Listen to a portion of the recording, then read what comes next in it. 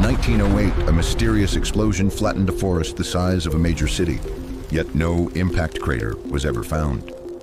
This event is known as the Tunguska explosion, and it has confused scientists for more than a century. On that morning, the sky suddenly lit up with a blinding fireball. Witnesses reported seeing the flash from over 600 kilometers away. Seconds later, a massive blast shook the entire region. More than 80 million trees were instantly blown down in a butterfly-shaped pattern. The leading theory says a 50 to 60 meter asteroid exploded in midair, vaporizing completely before it could hit the ground. But here's the mystery. A blast that powerful should leave a giant crater. Tunguska didn't. The ground was untouched.